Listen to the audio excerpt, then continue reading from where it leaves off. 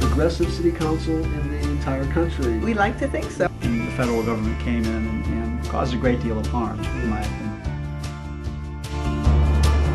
Welcome to Marijuana, Compassion, and Common Sense. I'm Lanny, the host of your show, and today we're in the courtyard of the UCLA Medical Center and the David Geffin School of Medicine. We're going to be interviewing Dr. Donald Tashkin, one of the premier researchers on marijuana and its effects on the human body. But before we get to that, I just want to remind you that this show is brought to you by the Marijuana Anti-Prohibition Project. And we have 2 meetings each month, which we encourage you to attend. Our meetings are on the first Sunday of every month at 3 p.m. at the Cathedral City Public Library, and it's on the second Wednesday of every month at 7:30 p.m. in Joshua Tree at the Joshua Tree Community Center.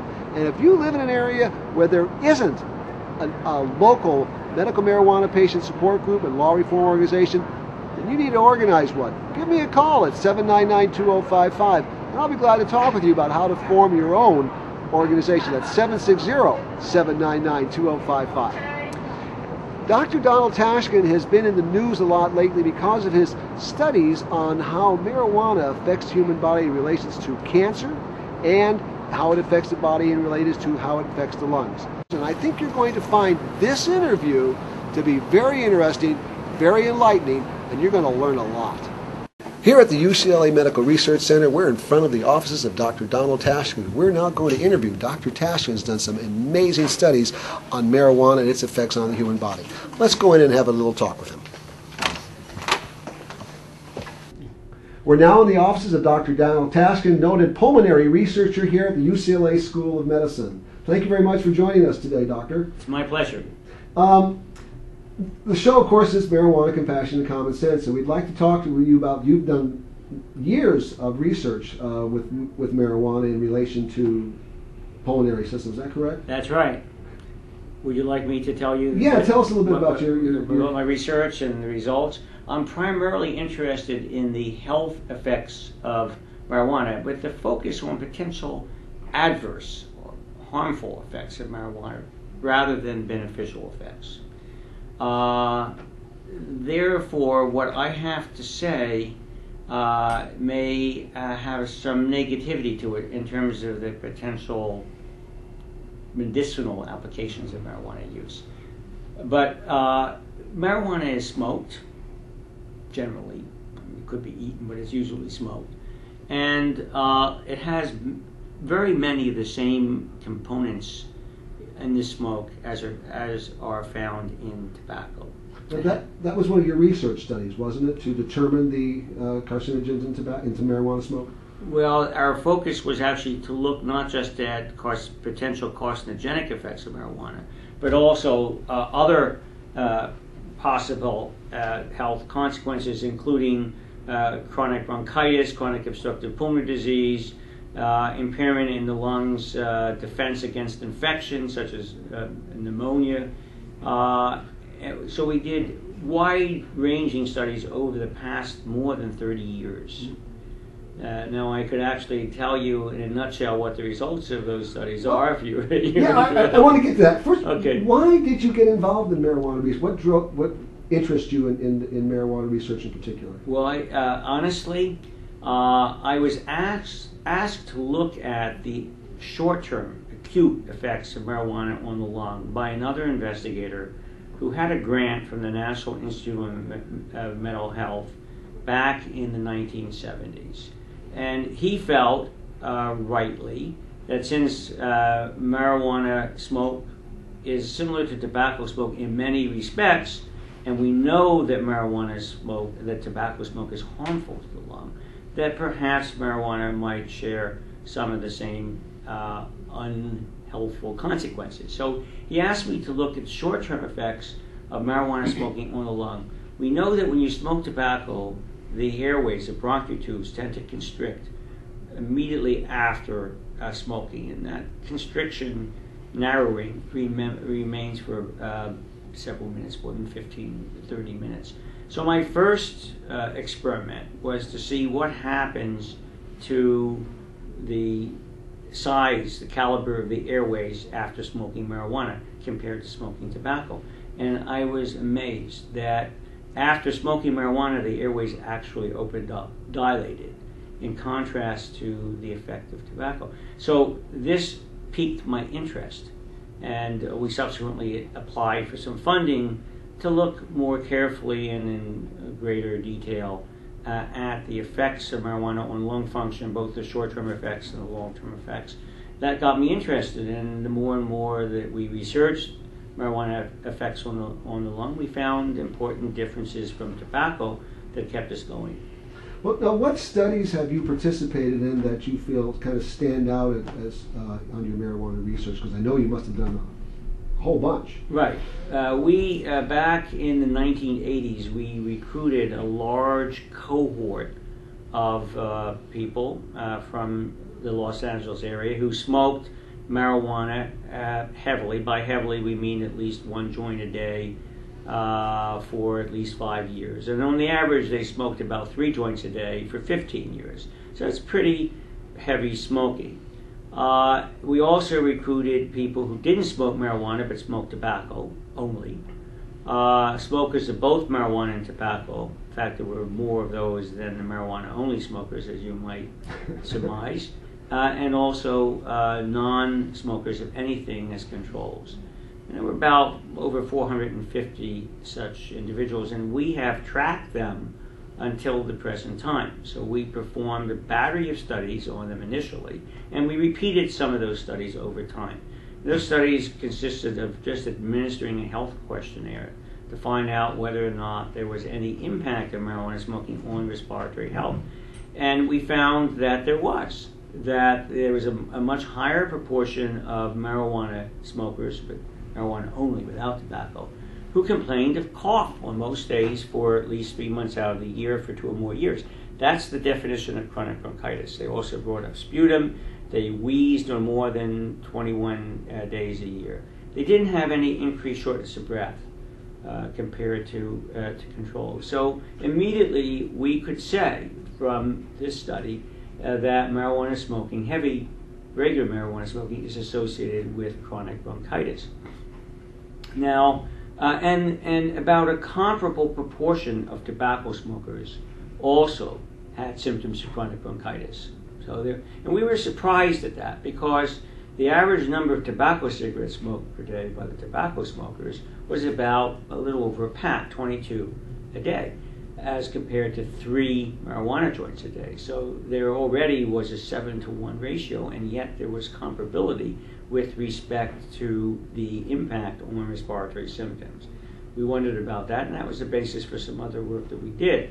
We thought that maybe the reason for the similarity in symptoms, despite the disparity in the amount of the plant substance smoke, might be due to a different way that the marijuana is smoked, might be due to more delivery of the irritants and gases and particulates in the smoke from marijuana than tobacco, because of differences in the way the cigarette is prepared. We know that marijuana cigarette joints are loosely packed or not filtered, whereas tobacco cigarettes are filtered and more tightly packed. So, and what we found after a series of experiments was about 4 times as much tar. Tar is the insoluble particulate particle fraction of the smoke, which contains carcinogens. Benzpyrene is the most potent of these carcinogens. And the 4 times as much was deposited in the lung compared from marijuana, single marijuana cigarette, compared to a tobacco cigarette of the same weight. Now, normally marijuana cigarettes don't weigh as much as tobacco cigarettes. So that amplified the effect of tobacco, but that didn't appear to account entirely for this disparity. So I think that the question is not entirely answered, but maybe partially answered. We also looked at lung function. We know that if you smoke cigarettes, you have about a 20% chance of developing COPD, chronic obstructive bronchitis, and emphysema. which when it is severe is associated with symptoms of difficulty breathing on exertion and results in an increased mortality, not only from COPD itself, but also from heart disease. So we performed the test of lung function. We were surprised. We found that there was no abnormality that we could detect in the lung function of smokers, heavy smokers of marijuana, but there were abnormalities in lung function in the smokers of tobacco only, and there was no additive effect. So we thought, well, maybe there would be a change over time, that we know that COPD is characterized by an accelerated rate of loss of lung function over time.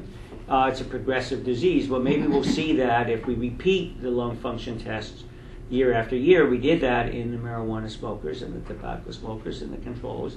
And lo and behold, we found that whereas lung function continued to decline at an accelerated rate in the tobacco smokers, it did not in the marijuana smokers. And that led us to believe that for one reason or another, marijuana smoking, even heavy smoking, does not appear to be associated with the development of COPD, or may not be a risk factor for COPD. Now, there are some other data in the literature that contradict that view, but those were our findings. That interested us. I have some theories as to why that is the case, but we might get to that later on. Okay. Yeah, I would love to get to that, but so the other study, of course, the reason I here is because of the recent study on the connection between marijuana, tobacco, and lung cancer. And I was wondering, how did you come to do that study? Okay. Yes, that's a very good question. We know that tobacco smoking is the most important cause of lung cancer and also head and neck cancer. Marijuana smoke contains much the same ingredients as are found in tobacco smoke, including a number of carcinogens, vinyl chlorides, polycyclic aromatic hydrocarbons like benzpyrene, phenols, nitrosamines. It contains billions of oxyradicals that cause oxidative stress that predisposes to carcinogenesis. So it's not an unreasonable hypothesis that if you smoke enough marijuana, that you may be at increased risk for developing respiratory cancer. That's number one. Number two, I already mentioned that the exposure of the lung to the carcinogens, the tar, which are contained largely in the tar fraction, is magnified by the fact that about 4 times as much of the tar is deposited in the lung from a marijuana cigarette compared to a tobacco cigarette of the same mass. That's number two. Number three, there are studies in cell cultures, tissue explants that show that exposure to marijuana, lung tissue explants, that in the test tube, if you will, results in accelerated malignant change. Mm-hmm. We know that marijuana smoke is mutagenic, and that mutations lead to cancer development. Then there are studies that we carried out extensively in marijuana smokers and controlled non-smokers, as well as in tobacco smokers, in which we inserted a lighted scope called a bronchoscope into the airways of our subjects, and we obtained biopsies of the tissue lining the airways, and we were surprised to find widespread changes, abnormalities, microscopic abnormalities in the cells that lining the airway, some of which are known to be precancerous. And the extent of abnormality was similar in the marijuana smokers compared to tobacco smokers, despite the disparity in the amount smoked. Mm-hmm. And then I won't bore you with the names. There's squamous metaplasia. We also looked at abnormalities in the nuclei. We also looked at molecular markers that would predict development of tumors and even more aggressive tumors. Ki-67, it's a nuclear proliferation factor, and epidermal growth factor receptor are two of those that we looked at. They were markedly overexpressed in the airways of marijuana smokers compared to non-smokers, even more than in the tobacco smokers. So that led us to believe that it's plausible to expect, to hypothesize that there might be a link between marijuana smoking and cancer. Also, there are studies in man. There are case series of young people with either head and neck cancer or lung cancer in whom marijuana smoking is overrepresented. In some of these series, up to 90% of these individuals, it's rare to develop cancer when you're young, but over 90% in some series were marijuana smokers, a much higher proportion than in the general population. Also, there are some epidemiologic studies, even one of ours, that showed an increased risk. These are case control studies for head and neck cancer. On the other hand, there are other epidemiologic studies that show the opposite, or fail to show an association. Finally, we developed an animal model of lung cancer. It's a mouse model. And we found that if we implant lung cancer cells into the flanks of these animals, and then we treat some with THC, the major ingredient, psychoactive ingredient marijuana, and some with a vehicle placebo, if you will, those who were treated with THC developed much more aggressive tumors that grew at an accelerated rate. So all this evidence led us to believe that there would be an association. But the bottom line is, a mouse is not a man, and is that you can't say that there's an association unless you demonstrate it in people who smoke the way they normally smoke. And that's the reason we carried out this study. And could you tell us the results? The results of the study? Yeah, the study was carried out. It was a case control study. The principal investigator was Dr. Hal Morgenstern, who's a professor of public health. He used to be here. He's now a chair of epidemiology at the University of Michigan. And he's an expert, a world's expert in case control methodologies. It was very carefully conducted. We ascertained all cases diagnosed with lung cancer and head and neck cancer in Los Angeles County over a few-year period. Rapidly ascertained these diagnoses, and then attempted to contact all of these individuals. We succeeded in a little over 50%. Some had died before we were able to contact them. Some were too sick to participate, etc. And then we actually also contacted controls who were matched on age, gender, and socioeconomic status, and the residents, the neighborhood. They had to be in the same neighborhood, in close proximity to the case. So we actually succeeded in studying about 600 lung cancer cases, about 600 head and neck cancer cases, and over 1,000 matched controls.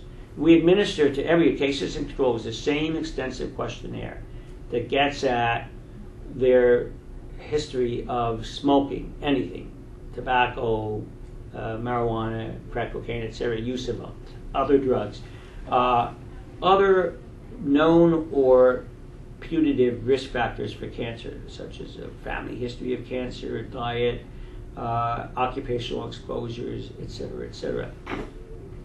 And so from that information, using rather traditional statistical approaches, you can determine what the relative risk is, or the odds for developing cancer, either lung cancer or head and neck cancer, in association with marijuana, controlling for all the other factors: tobacco, alcohol, socioeconomic status, age, etc.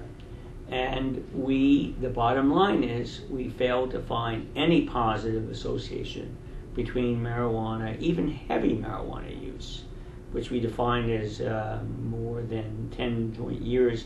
Even if you look at more than 60 joint years, a joint a joint a day, times the number of joints smoked, we could not see an association. Nor did we find any potentiation of the carcinogenic effect of tobacco, nor did we find any reduction in the risk from tobacco. So there was no interaction with tobacco. If anything, the risks were a little bit less than one, but not significantly so. And I don't think there really is protection, because if there were, one would see a dose-response relationship. That is, the heavier smokers would show more protection than the lighter smokers, or lower odds ratio, if you will, and they didn't show that. So I think it's really essentially a negative study. We failed to find any positive association with cancer. Now, what does that mean? Does that really mean there absolutely is no association? We don't know that. I mean, it is possible that people with the appropriate genetic makeup who are particularly susceptible to lung cancer, if they're exposed to any carcinogens, whether they be in marijuana smoke or in some other substance they're exposed to, might be a greater risk. We can't exclude that possibility, but our data are unable to answer that question. Well, now the so-called protective effect, the group that there was some, actually the people who smoked marijuana had a somewhat less development of lung cancer than the people who didn't. On the average, but not significant, yes, so but, not statistically significant. But yet, the people who are smoking marijuana are being exposed to these carcinogens, and for some reason, they're not developing the cancers that they should be, because, like tobacco smokers do, who are exposed to the same thing. So there's some. I know Dr. Abrams, I know, asked you at the conference, is there a protective effect? And you responded that was not an unreasonable hypothesis. What did you mean by that? It's still an hypothesis. Yeah. We know that there are, in some studies, anti-tumoral effects of THC. Not in all. In other studies show a pro-tumoral effect. Right. And these are studies that were carried out in a variety of animal models and cell cultures. And what they show is that when you expose these animals or cells to THC, there is a reduction in tumor growth, the rate of tumor growth, and also a reduction in spread, metastases. And three mechanisms have been proposed. One is an anti-proliferative effect of THC, impairment, let's say, in protein synthesis, etc. One is a so-called anti-angiogenic effect. In order for a tumor to grow and spread, it has to develop a blood supply. And it appears that THC inhibits the development of that blood supply. And another is something called a pro-apoptotic effect. That means an enhancement of early programmed cell deaths, so that cells that age ought to die off early in order to prevent them from undergoing malignant change as they age. So some studies have shown a pro-apoptotic effect. Other studies have shown an anti-apoptotic effect. There are other animal studies that show an anti-tumoral effect. So you could hypothesize that perhaps what's really operative in these cases is an anti-tumoral effect that counterbalances the pro-carcinogenic effect of the carcinogens. Mm-hmm. So that's a possibility. That doesn't mean if you smoke you're going to be less likely to develop it. It means if you smoke, you may be counteracting the cancer promoting effects of the smoke. But that's purely hypothetical. That's why I said it's not an unreasonable hypothesis. This lung cancer study was of great interest to us, and we thought that well, maybe there is a potential beneficial effect from in preventing lung cancer, and it certainly deserved to at least be researched. There might be a potential benefit of THC. THC, yeah. Yes, there's something in the marijuana, whether it's the THC or one of the other cannabinoids, there's something in it that might be a benefit. Anyway, we just thought this, it should at least be studied. And so we wrote a letter, a group of us wrote individual letters to our representative, Jerry Lewis, and he sent us a letter back that I would just like to share with you. We asked him, we sent him a copy of the article about your study, and saying, we think it at least deserves to be, because lung cancer is such a dangerous disease and all this kind of stuff.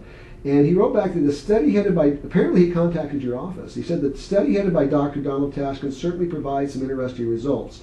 Not mentioned in the article included with your correspondent were comments made by Dr. Tashkin's research partner, Dr. Michael Roth.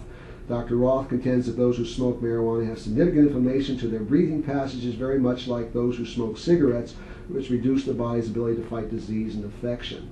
And should that be a reason not to?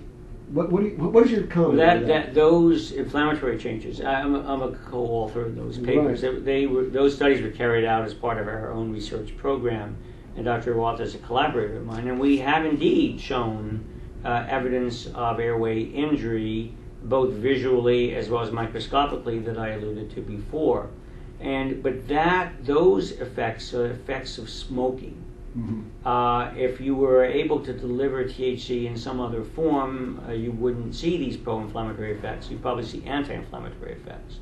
But that supports my view as well, and I'm in agreement with Dr. Roth, that smoking would not be a reasonable route of administration for therapeutic purposes, say for inhibiting the growth of cancer, if it turns out to be truly have an anti-tumoral effect. But vaporization might be. Vaporization, I think vaporization is an interesting and certainly less harmful route of delivery of THC for medicinal purposes. I wouldn't deliver it to prevent cancer. I would deliver it to relieve pain or for some other purpose. Well, Doctor, I've got a lot more questions to ask you, but today's interview we've run out, so we're going to close this one down and we'll bring you on for our next show next week. Okay, real fine.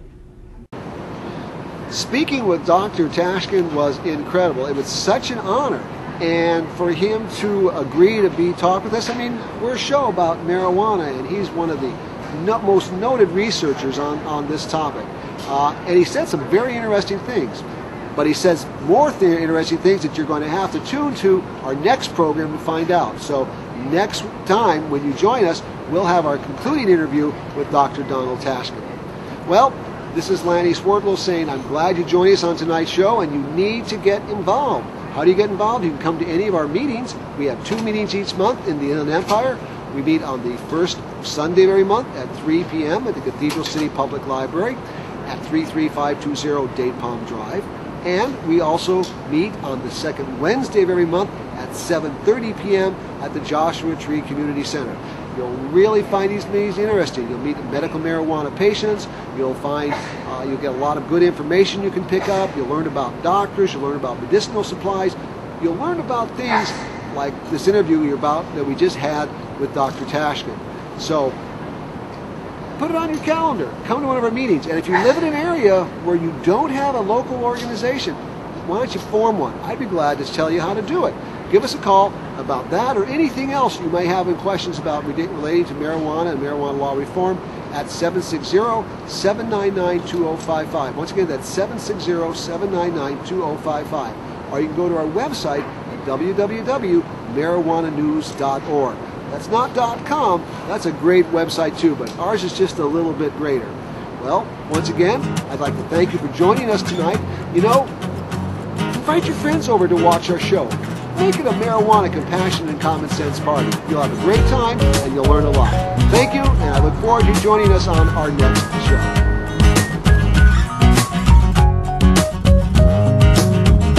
There's a place in the field where nothing grows but weed. Sometimes she goes there, she lays down and she breathes. There's a person in every crowd group. You know the soil was weak, 'cause where the rose won't grow, that's where you find the weed. That's where you find the weed. He was a busker on the street. She walked by, she threw coins at his feet. He looked into her eyes, seen the pain welling up inside. He said, can I buy you a coffee?